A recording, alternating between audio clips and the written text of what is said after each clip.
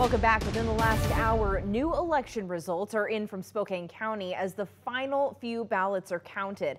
And the results of the mayor's race for Spokane took a big turn tonight. KREM 2's Shannon Mowdy has an update on the results. Shannon?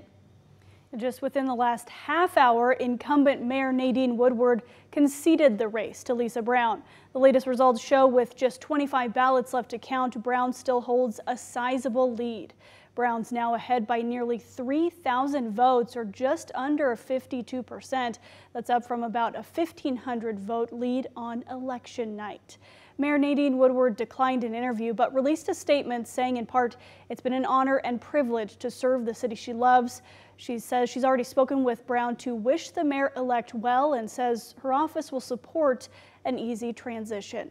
She says she respects the voters' decision even if she's disappointed by the outcome.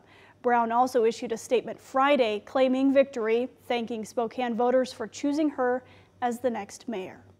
Brown and Woodward both declined our requests for an interview today. Shannon Mowdy, KREM 2 News.